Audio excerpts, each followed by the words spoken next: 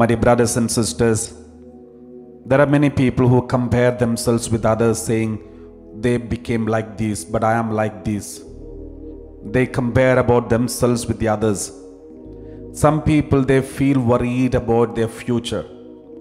What I will become? What is the plan of God? So this is something which is worrying everyone. I have seen many people coming and asking, Father, tell me what is the will of God about me? What does God want me to become? So today the Lord wants to tell you something. You don't need to try to become somebody. God has a plan for you. He will make you that. You don't need to try to become. You just cooperate with the Lord. You just hold on to God. It is very difficult for you to become somebody, because God has created you. You cannot create yourself. So He is the one who created. Therefore, He will do the best in your life. He is the maker.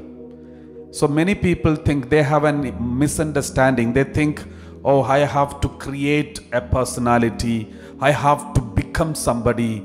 I have to be like this. This is a wrong notion. You don't need to become anybody. You just hold on to Jesus. Listen to His voice. Be obedient and faithful to Him. He will make you become something. He has got a plan. Let us read Job, book of Job, chapter 23, verse 14.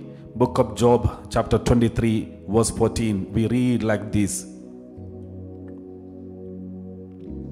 Book of Job, chapter 23, verse 14. For He will complete what He appoints for me, and many such things are in His mind. He will complete what He appoints for me. The Lord has a plan for me, as we have already read in Jeremiah 29:11. So the same way, the Lord, I know the plans I have for you. It's not for your harm. It's not for your harm, but for your welfare. We have already read it many times. So this word of God says, He will complete what He appoints for me. He will complete. I don't need to complete. I just need to be holding on to Jesus. And many such things are in His mind. There are many such things, powerful future plans about you. Therefore, you don't need to worry, Father, what is the plan of God about me? What should I do? What should I become? What is the plan? You just cooperate with the God, hold on to Him. He will complete what He appoints for me.